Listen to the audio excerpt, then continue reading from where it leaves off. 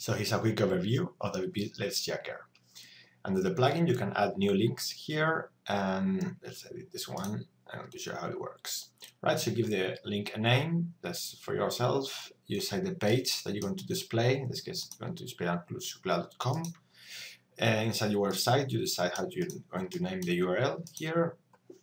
And this is optional. You can add some social settings like title, description, and image if you want to show them when they will share on Facebook, Twitter, or other sites. All right, so once you get the URL and your internal URL, you click save, and let's see what happens. We're going to click on preview, and under this URL, you're getting this and this big button here. All right, so you can configure also, if you go to settings, you can configure the button, you can decide where to show, you can change the text, the color, the button color, text color, and other settings if you want to ask for just email, and then some other text here, right? So back here, if you click here, you're going to be asked for your email address and to get this in PDF, all right? So I'm going to write my email address, submit, and this is again the text. Everything you can configure all the text here.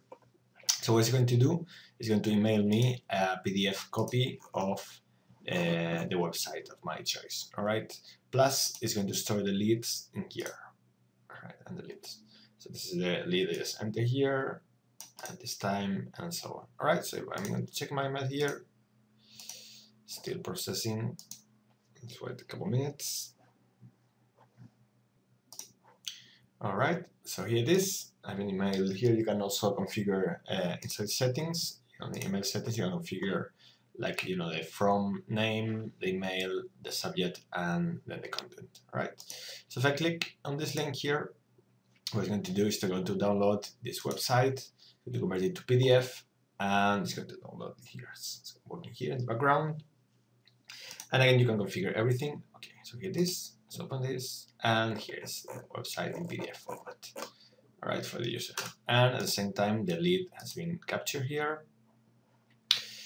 And we also have some stats per link. This is the total here. You can decide, the settings you want to display, and this is per link. So you have multiple links. You can see which ones are converting better than others.